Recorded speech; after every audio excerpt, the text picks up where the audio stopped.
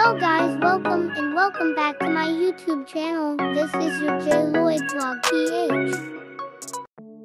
Ang video natin ngayon ay kung paano maglagay ng follow button sa ating Facebook page latest updated 2023. Kung gusto ninyong malaman, sundan nyo lang ang aking video. Kung bago ka pa lang sa aking video, huwag kalimutan mag-subscribe, pindutin ang notification bell para lagi kang updated sa aking mga bagong videos na ina-upload. Please keep on watching. Pindutin ang Facebook apps at mag-log in.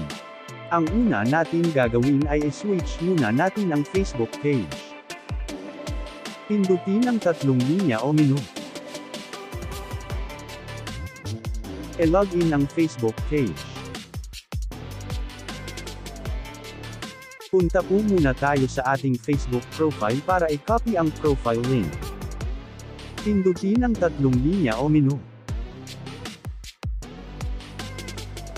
Scroll down. I-copy ang profile page link.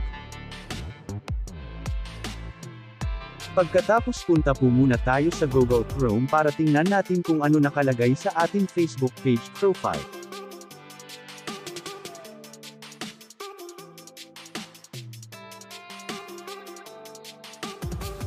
I-paste ang na-copy na link sa ating profile. Pindutin ang search.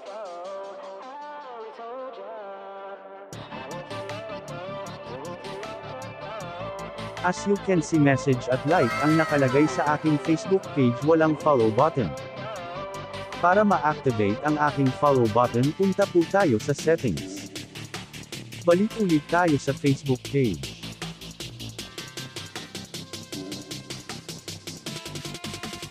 Balik po tayo sa homepage.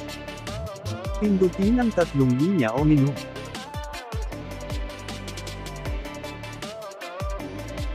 Scroll down. Pindutin ang settings and privacy. Pindutin ang settings. Pindutin ang page settings. Hanapin ang privacy. Pindutin ang privacy control who can view and message your page. Dito sa activity public set po natin ito. Dito sa people find and contact you, pindutin ang yes. Dito sa allow your page turn on lang po ito. Scroll down.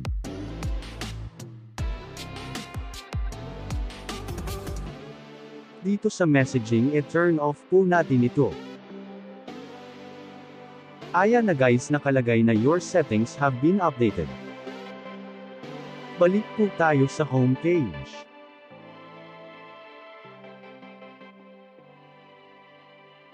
Pindutin ang profile picture.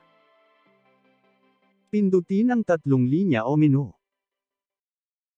Scroll down.